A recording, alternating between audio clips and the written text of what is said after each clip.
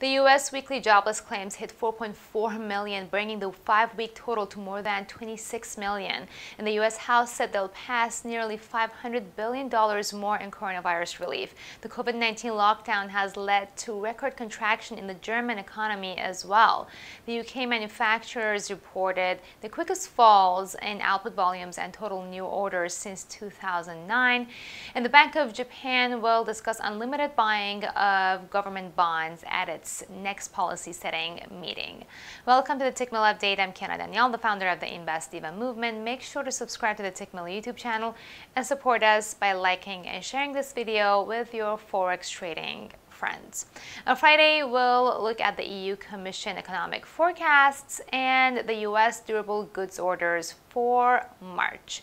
Today, I'm looking at the Euro-Yen pair, which finally did the unthinkable.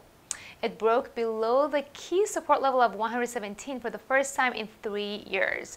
Last week, we were wondering if the pair would reverse and form a double bottom bullish reversal instead.